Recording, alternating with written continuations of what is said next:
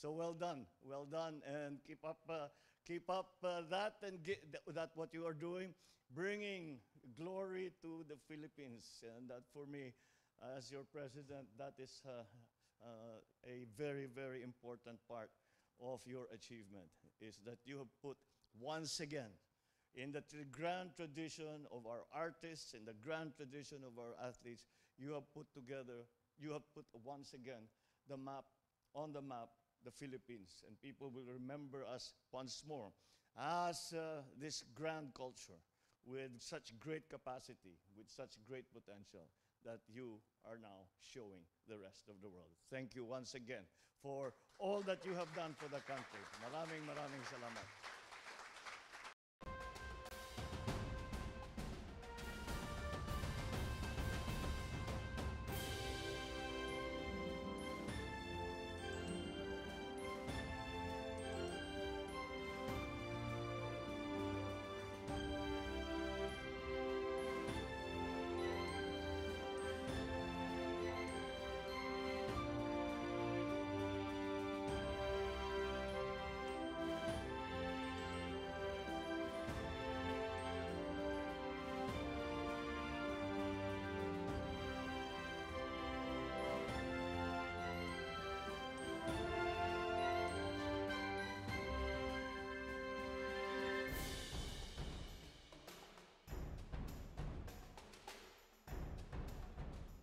So well done, and keep up that and that what you are doing, bringing glory to the Philippines, and that for me, as your president, that is a very very important part of your achievement. Is that you have put once again in the grand tradition of our artists, in the grand tradition of our athletes, you have put together, you have put once again the map, on the map, the Philippines. And people will remember us once more as this grand culture with such great capacity, with such great potential that you are now showing the rest of the world. Thank you once again for all that you have done for the country. Maraming salamat.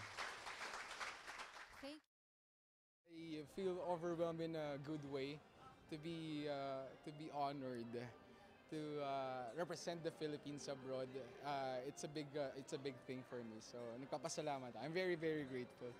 I was a bit nervous earlier since it's my first time singing for a president, but it feels good to be singing with all the athletes who brought honor to the Philippines. So masaya po sa pakiramdam. I'm very happy that we are being recognized. I mean, the artists who compete abroad. So I hope na magpatuloy yung mga Filipino artists na magbigay ng honor sa Pilipinas. Because like what I always say sa mga interviews ko, I'm not just representing myself but the whole country as well. So napakasarap po sa pakiramdam. Yeah, sa lahat ng mga Pilipino, never stop dreaming. And if it's really for you, it's gonna happen. So pagpatuloy nyo lang ang ginagawa nyo and your time will come.